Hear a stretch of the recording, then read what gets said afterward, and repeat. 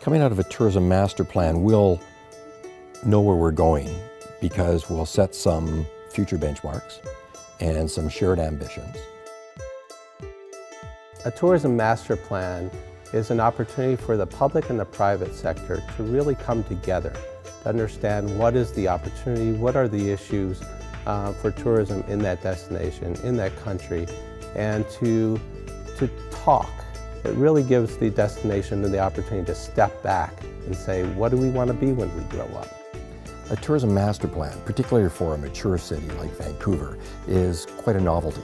It's very important in that it brings together an organization like Tourism Vancouver, who generates demand, along with the city, who actually have the responsibility for infrastructure to make sure that we can ensure we service that demand. Destinations around the world, ranging from Indonesia, South Africa, Russia, China, they are competing for the same tourists, and visitors are very well versed now in terms of the product quality, and the value of their experience. And if I mention 5 places, if I say Singapore, and I say New York, and I say London, I say Paris, if I say Barcelona, they're world cities. So we know them when we hear them.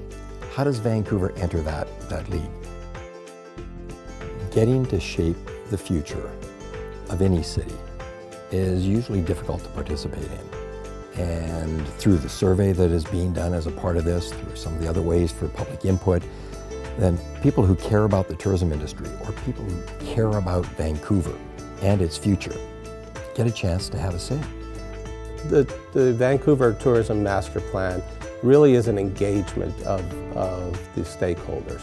We've spoken to more than 150 stakeholders from the public and the private sector. We're surveying thousands and thousands of stakeholders and residents to understand their issues and what are their opportunities and the prioritization of those issues and opportunities. The delivery for the Tourism Master Plan is actually a report, but what we hope is that this will be a living document. It will be a living process that will become part of the institutional framework of tourism in Vancouver. Something that will help guide the planning process, that will help guide the development of new product and guide the investment in new services and resources. I think we have to realize what was isn't, what is won't be, and we have a chance to influence what comes about.